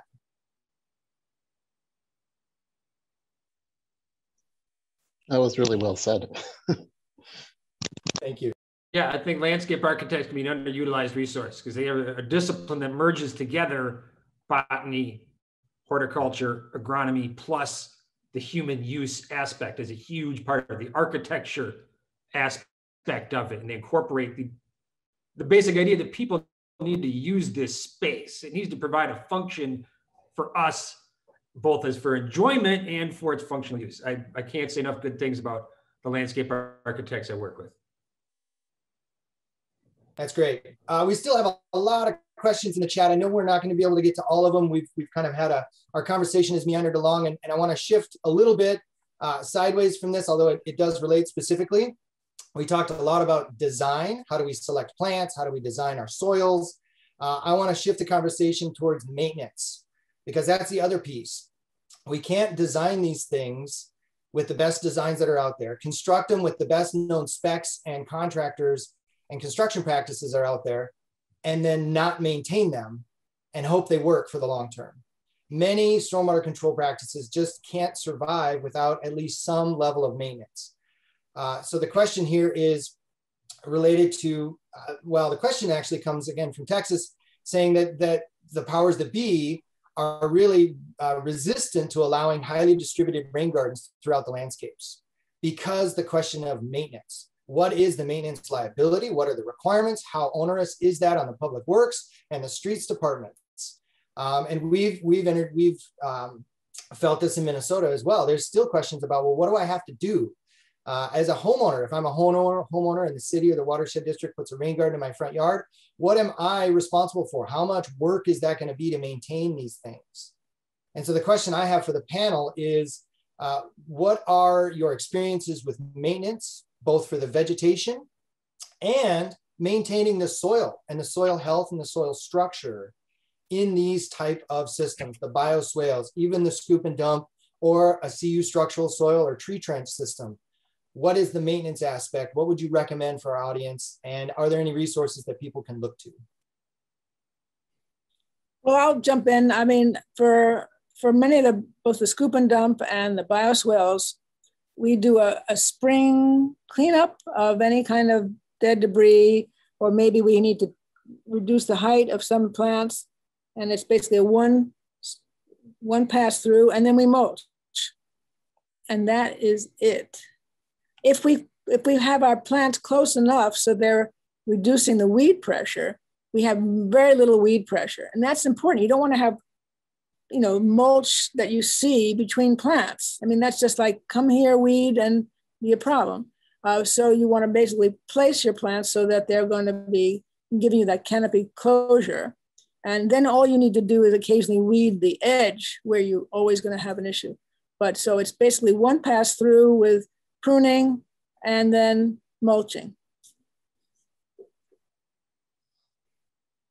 Maintenance will depend on what kind of pre-treatment you have. Do you have a little basin to catch the grit and the gravel and the pop cans and everything else that flows in?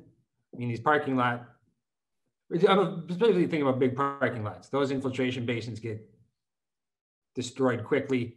It's a big parking lot for a big facility. That's not their concern. They may have some regulatory hook, like in Rice Creek, and Dave used to go get them. But a lot of these are owned by people who are forced to put them in the ground. Their desire to maintain them is limited to what they're required to do.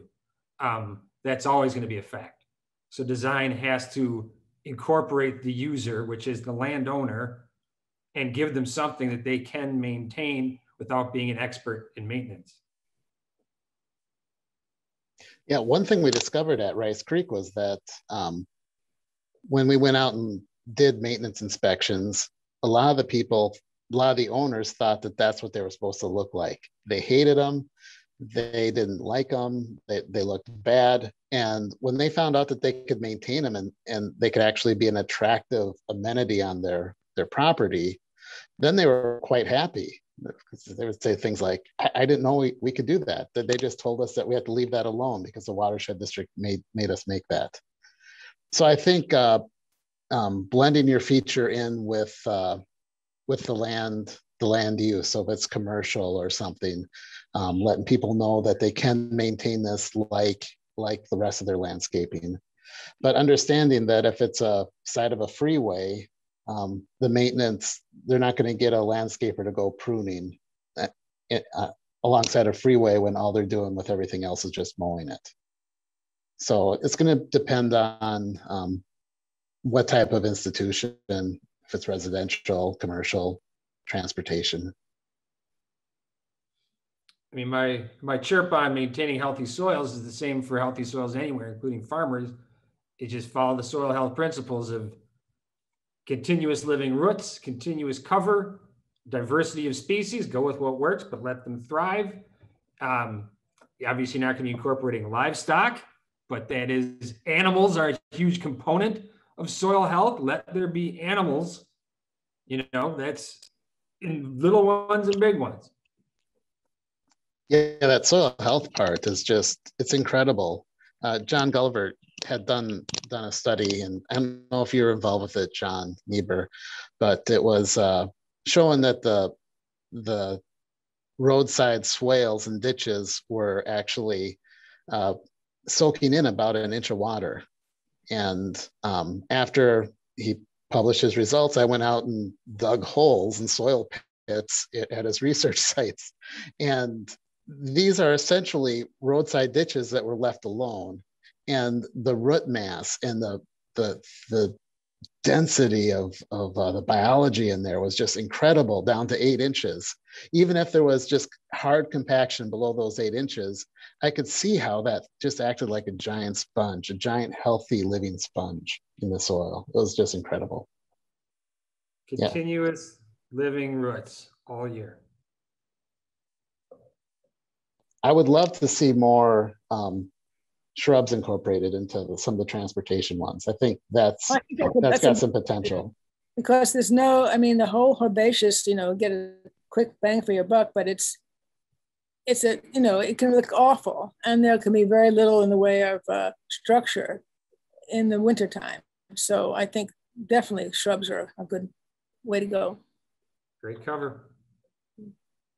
I think, it kind of echoes back to some of the previous comments, finding the right plants for the right situations, right? Ties also into maintenance. If you have a homeowner that really wants something beautiful and an amenity in their front yard, and they're willing to do the maintenance, then choose the plants and the site and the size for that respect. If you have a different situation where that maintenance is going to be minimal, right? Maybe it's, again, at the edge of a parking lot or in a situation where it's just not going to be maintained, then select the vegetation that is basically self-sustaining, right? That can, like what Dave said about the swales and the ditches and the native grasses, that they just kind of keep that thing running on its own with very little maintenance, except for maybe the occasional mowing or large debris capture, right?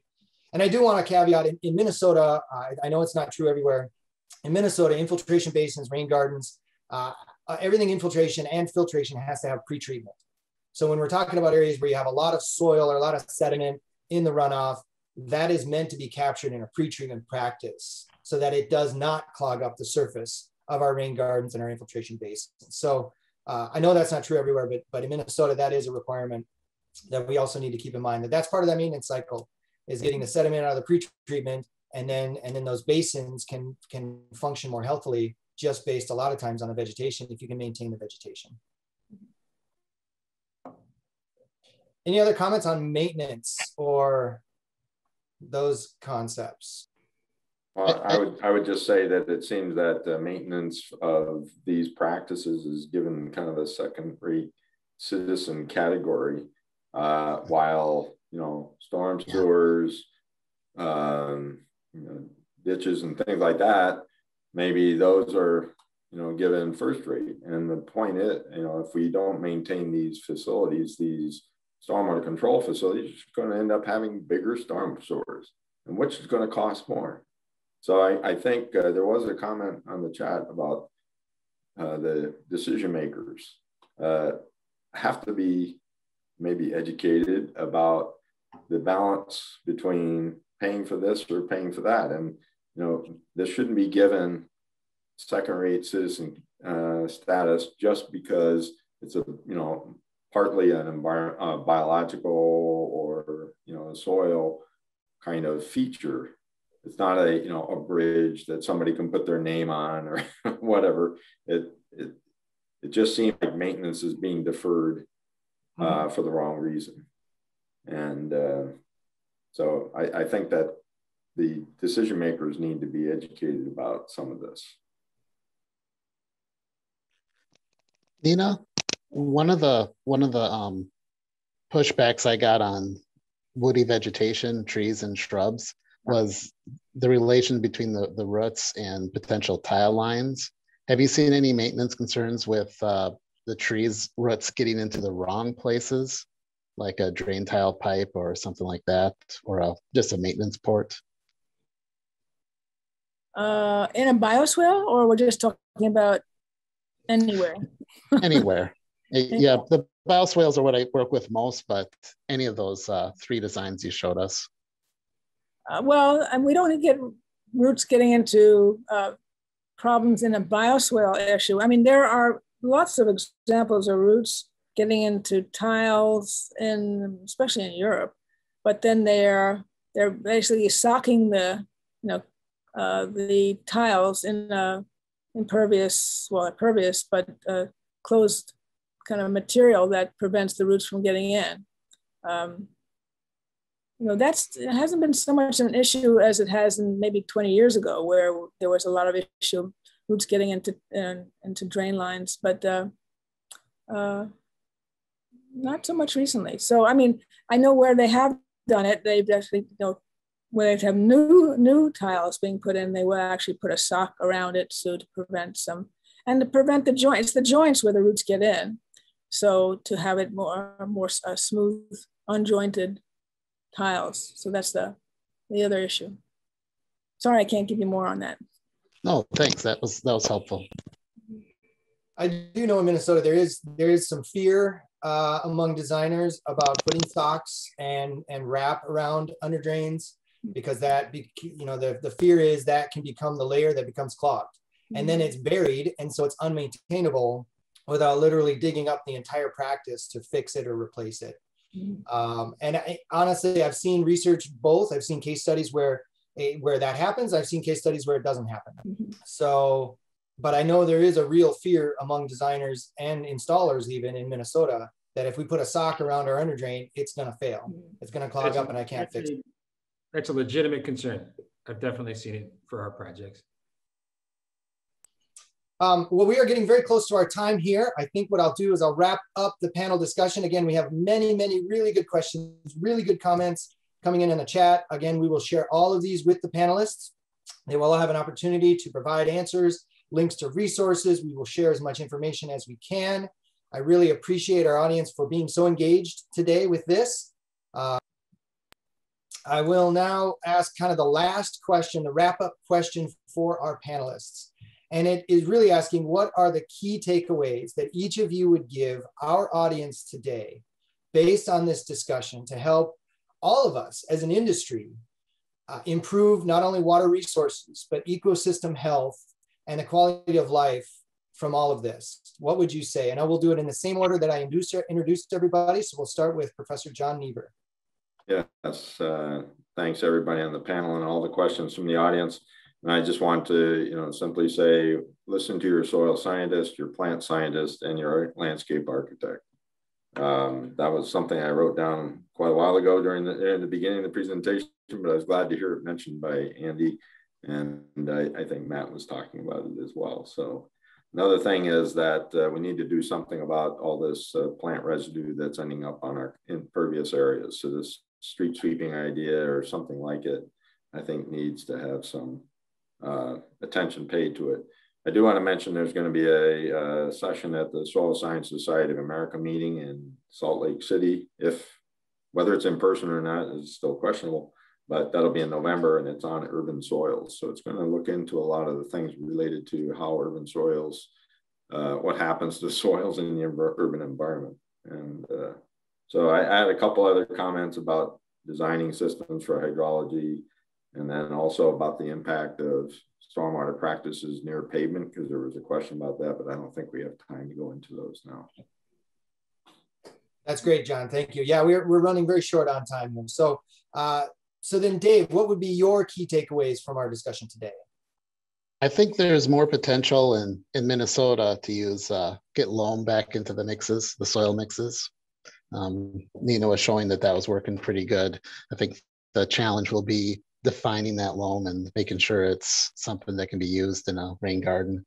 Also, I'd like to see more woody vegetation incorporated into some of these stormwater basins and find a way to be able to do that.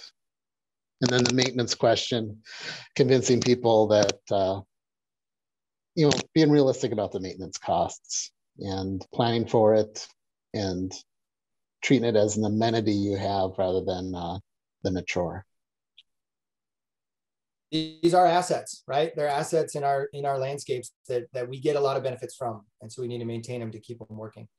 Matt, what would be your key takeaways from our discussion today?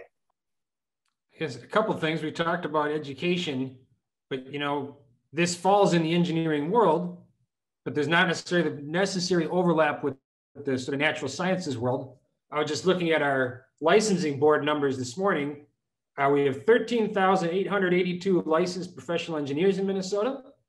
We have 411 landscape architects. We have 43 professional soil scientists. David and I are 4.6% of our state's soil scientists. We couldn't even be together in the same room if this was live out of security concerns. My other takeaway, a little more serious, is I didn't get a chance to get into my project description, but a takeaway I have in this is for other professionals, think about environmental justice. So we put a lot of projects in the ground. They have to get paid by someone somewhere. A lot of our really cool projects might be for a watershed district. And if you're not from Minnesota and aren't familiar with the watershed district concept, it's a legal governing district that as close as possible mirrors the catchment area of a given body of water. They overlap counties, cities, everywhere else. They get their funding by the local property tax levy. So we have one watershed district that just by their good fortune, their creek, which was never buried underground, goes through a large, very affluent area, part of South Minneapolis, the West Metro, Lake Minnetonka. They have a massive funding base. So for example, they put some projects in the ground that required them to buy 5, 6, 7 houses, buy a city block and take that out. They can do that because they have fantastic resources, but for whatever the way these things work, their funding comes from where they are. So if you live in an affluent area, you get affluent projects. If you don't, you don't. So particularly for higher level policymakers, people that are in position to do something about that, it applies to school districts as well. That gets into a much larger subject, but we have the money. We don't spread it equally, and we don't think about spreading it equally. I know funding is a big topic, and that's coming from our audience, that we need more discussions on funding and how to do that in areas where you don't have that kind of a tax base or funding source. So we need to be more creative with funding sources. Minnesota has a pretty extraordinary level of natural resource and environmental funding, grants and loans, everything else. We take it for granted, and we still have to do better here. I still meet people that are amazed to hear that the state of Minnesota passed a statewide tax increase to pay for water quality. So that's still amazing and very rare, I would say. That fund rains money. I love it. So Nina, you get the last word on our discussion today. What are your key takeaways for our audience? Well, it's all soil and plants for me. Soil systems, designing them correctly. I mean, you can have the greatest plants in the world. If you have lousy soil, you're going to have lousy plants. So it's dealing with soil, both in terms of what it's meant to do in terms of infiltration and whatever else ecosystems that you want it to do. And then to use plants that are going to be adaptable and diverse and provide all the ecosystem benefits which we expect them to do. And think about, is this plant going to create a lot of maintenance for you? I mean, I love raspberries, but we just can't have those raspberry stems on the school campus because there'll be a problem. Not to be bad about you, but anyway, it's